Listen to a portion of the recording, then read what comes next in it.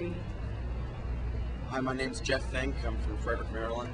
And the most important issue for me in this election is the economy. I'm an economics major here at Penn State. And I think what people really need to pay attention to is the fact that we are approaching and/or are in a recession. And there are certain things that the Federal Reserve and the government need to do to help fix these things. There needs to be more fiscal responsibility. We need to, cut down on this, superfluous spending that the government has just been on a heyday with since the Bush administration took control. And I think people really need to pay attention to what the issues are and how these politicians intend on paying for all of their proposed plans. I'm all for trying to change the country, but if they don't have a solid way of paying for these plans, then I don't think that they're the right person to vote for.